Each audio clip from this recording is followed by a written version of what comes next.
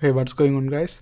Let's look at this problem right here. Here this question is asking the input resistance Ri of the amplifier shown in the figure is what? Here we have the input resistance, that is Ri, and if we say this is node A and the bottom part is ground, this is actually the effective resistance in between node A and the ground. Okay, let's put the ground clearly. Okay, node A and the ground. Now let's see how we can find it. First of all, we have to know whether this is an ideal op amplifier or non-ideal op amplifier. Since they haven't mentioned anything in the question, we assume this is an ideal op amplifier, and we are going to look at the characteristics.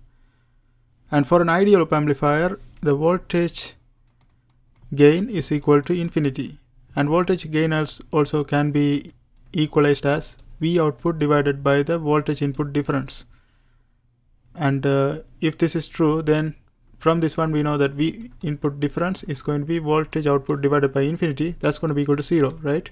So voltage input difference is equal to 0. Voltage input difference is basically voltage across the positive terminal minus voltage across the negative terminal, and we found out that is equal to 0. Therefore, voltage across the positive terminal is equal to voltage across the negative terminal.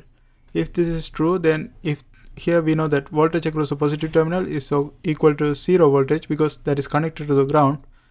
So since this is 0 voltage, this is also going to be 0 voltage according to the ideal op amplifier characteristics.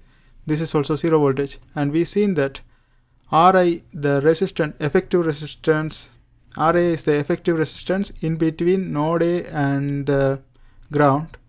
Since we know this is also ground, right? Since according to the ideal op amplifier characteristics, this is also ground, like this is also 0 voltage.